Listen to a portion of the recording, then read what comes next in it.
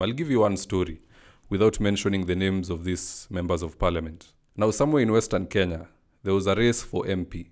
And this particular area, it's a stronghold of Ford Kenya. So these guys campaigned, and there was an ODM candidate. A candidate who never showed up for any campaigns, never even came to shake people's hands. He only showed up in the last 2 weeks. The campaigns have been going on. I'm talking about 2017, not 2022. He showed up in the last 2 weeks with a helicopter. He went to this ground. A helicopter has never been seen there before. He landed there. Everyone rushed to come see the helicopter. He gave them handouts, 500 each. The other guys were giving out 150. He gave them 500. So the people left there saying, who is this fellow? So they sang his name and he became popular. He left there, went to another area, 3 different regions, and he won that election. A 2-week campaign with excessive money. He defeated everyone else. Many of you who visit this platform on a daily, you get to understand the happenings of the country through various analysis. Now, clearly you do have an interest in politics, but if you go out and look for the resource as to how you yourself can become a politician in this very country, I guarantee you will almost always come up short. Now, I am going to do this mini-series. It's a series whereby I'll inform you in regards to every single aspect to running a successful campaign. Even if you have never vied before, after watching and completing this series, you'll understand the ins and the outs of a political campaign, straight from security, fundraising, crafting your message, and outwitting your opponents. It'll be all in one series and it's going to be free of charge. No one is charging you for this. This is always going to be in the public domain. I don't intend to pull down these videos or to charge a fee for it. Now, the first and the most important segment, before you even think of vying for any office, is finances. The first task of any man or woman, boy or girl who has the ambitions of becoming a politician one day is to build assets. In politics, money is like mother's milk. You cannot do without it. You might find one odd politician here and there who pulled through with nothing, like the MP of Igembe South, but those are one-off instances. It is very hard to pull off. You are better off acquiring the assets, acquiring the finances, and putting yourself in a better position to win the election. So if you have 20,000 in your pockets and it is your dream to become a politician, maybe even an MCA, do not take that 20,000 and go pay school fees for somebody thinking that that act will win you an election 4 years later. It will not. You are better off taking that 20, go start a small business, build up your finances, go expand to another territory and another territory. Build yourself first so that you can do greater acts of kindness in the society, the same way Mike Sonko has been doing. I recently did a video of the top 5 heartwarming moments of Mike Sonko, whereby he's donating $500,000 here, he's doing this and that. You cannot compete with such people if you have not acquired the wealth. So your biggest target, your biggest goal today is to raise the money. Every single politician that you know today in this country has assets somewhere, but they will never tell you. Some of you eat at their restaurants. Some of you play golf at their country clubs, but you do not know that they are the owners. All of them have assets. You saw the vetting of the cabinet secretaries by the National Assembly. They were being told to state their net worth. Everyone was worth millions. People like Mudavadi were worth billions. So clearly you can see a pattern there. Money is key. And if you don't have the required funds, it is very likely you will drop out of the race very early, or your campaign will perform very poorly, because money does a number of things, and I'd like to take you through those things. Number 1, it will pay your staff. A paid staff is a motivated staff member. And they will do what is required, and they will not go leaking your information to other campaigns in order to make money from outside. For instance, if you are running a campaign, you need drivers. It is not every day that you will visit certain areas in your jurisdiction. There are days when that branded vehicle with loudspeakers saying Mwangi or so-and-so for MCA or MP or governor, that vehicle will just be moving around with the driver as the speaker is saying your name. Vote for so-and-so, vote for so-and-so, so that the people can have your name at the back of their minds. So money plays a very important role. And if you don't pay that same driver, he will park that vehicle next to a restaurant, enjoy tea and mandazi, and come home in the evening to either collect his measly pay or to drop the car and go home. Money will also take care of communication. Your team needs credit. If something is happening on the ground and your team member has seen something that you can take advantage of, they need to be able to call you. If they send you a please call me, you'll never see that message in good time. So they need to be well furnished. They should have the credit. They should have the gadgets, be it phones, be it internet, so that communication in your team is seamless and there is no delay. Money will also help you market yourself in ways that you personally cannot do on your own.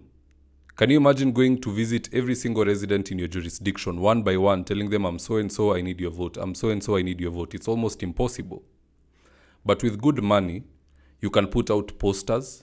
In every single corner, you can have your images. When people get off the matatu, they see you on the stage, there's a banner, there's a poster, there's branded vehicles. You also give out t-shirts. This is one from my campaign. We were actually handing this out. So you see, you hand out the shirts with your writings, your name and everything.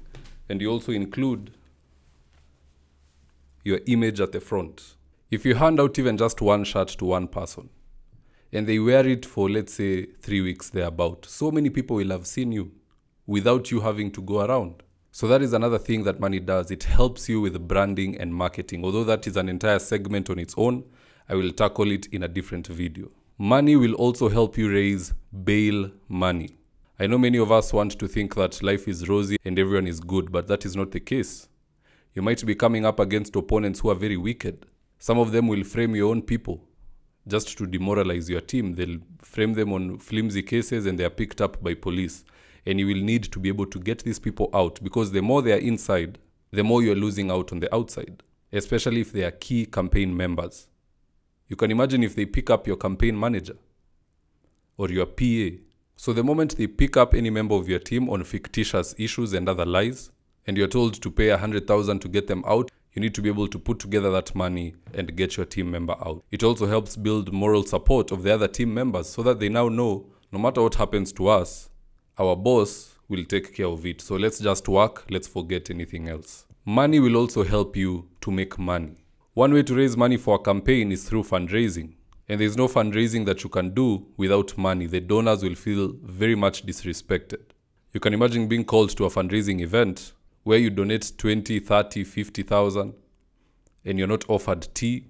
There's no biscuits. It's just a meeting under a tree and people donate money. You can get away with that in some areas, but in most cases, it is going to lead to you collecting even less money than you anticipated. But with money, you can ensure there's some food for the donors. You can ensure there is a nice venue. You even saw the other one for Raila Odinga, whereby they were selling a plate of food for 1 million shillings. I think if you ordered kuku and something, it was 1 million. If you ordered this and that, it was 500,000.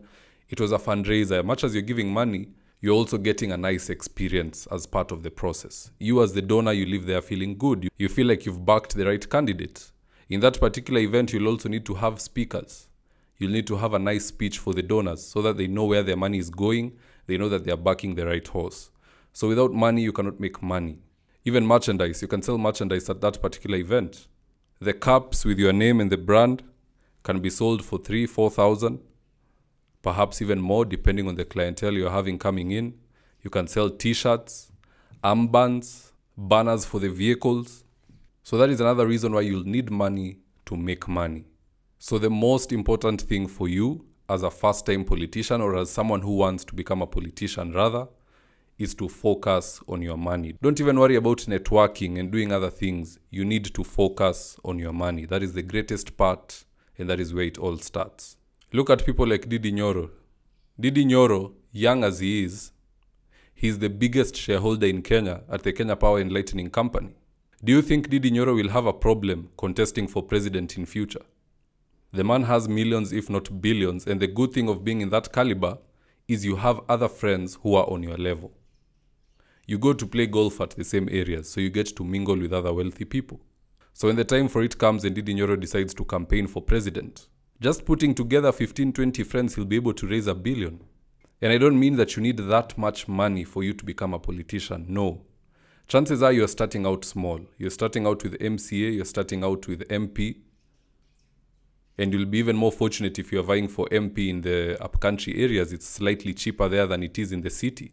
Because in the city, everyone you meet wants a handout. And the handouts given in the city are 4 or 5 times more than you'd give out in the upcountry areas. So you need to understand the geography and what's going on. So the moral of the story is that a politician who spends his time or her time building up wealth can out-campaign and outmaneuver any other politician on the ballot box. But another politician who is building networks one by one, but does not have any money, he will have a very hard time. I'll give you one story without mentioning the names of these members of parliament. Now, somewhere in Western Kenya, there was a race for MP. And this particular area, it's a stronghold of Ford Kenya. So these guys campaigned, and there was an ODM candidate.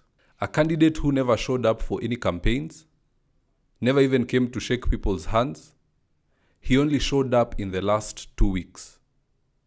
The campaigns have been going on. I'm talking about 2017, not 2022. He showed up in the last 2 weeks with a helicopter. He went to this ground. A helicopter has never been seen there before. He landed there. Everyone rushed to come see the helicopter. He gave them handouts, 500 each. The other guys were giving out 150. He gave them 500. So the people left there saying, who is this fellow? So they sang his name and he became popular. He left there, went to another area, 3 different regions, and he won that election. A 2-week campaign with excessive money, he defeated everyone else. So that is the importance of money in your campaign. Now in the next segment, I'm going to tell you about a fellow called a campaign manager and how crucial they are to your own campaign. You can be very clueless, you can be a first timer, you can know nothing about politics, but with a campaign manager, you can somehow defeat everyone else. This is someone who has all the know-how. Where you need to be on Monday, where you need to be on Tuesday, he'll have the schedule for you. Even if there is a funeral, he's someone who is very sharp. He'll pick up, there's someone who died in a certain home, that person has a lot of influence, let's go there, let's donate, let's give a speech. They plan everything out. Those are the unsung heroes in every campaign. Every member of parliament sitting in the National Assembly today, every senator in the Senate, even the president today, they all had campaign managers who did wonders behind the scenes. So you too will need a very competent campaign manager. But I'll tell you more about that in the next segment of this series. I'll not be doing it daily, but I intend to complete this series before the end of January. And I have promised that it will stay online. I will not bring it down and no one will charge you for anything. And if anyone downloads and tries to sell it somewhere else, just notify me through my email or even in the comment section. I actually read every comment. There is no comment that passes by me. It's just that there are times I can't comment on all of them, but I do skim through and I'll see everyone. Well, that's it from me for now. Do drop me your own comment in the comment section below. I'll do my best to read it and to give you a response. Now, in the event you're here for the first time, please go on and hit the subscribe button. And if you're watching from a different platform, just head on over to YouTube, search for David Wafula, hit the subscribe button, and you're going to be getting a ton of content of this nature. If politics is something you're passionate about, this is definitely the one channel that you really need to subscribe to. Alright guys, adios.